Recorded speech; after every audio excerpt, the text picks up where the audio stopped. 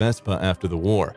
The Panzer bike at 5.22 tons, 4,740 kg, is the largest motorcycle ever created. The German company Bike Schmiede constructed the massive motorcycle, which is propelled by a 38-liter German Panzer tank engine from World War II.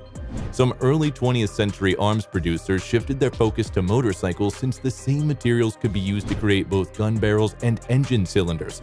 The best examples of the made-like-a-gun brands such as BSA, Fabrique National, and Royal Enfield.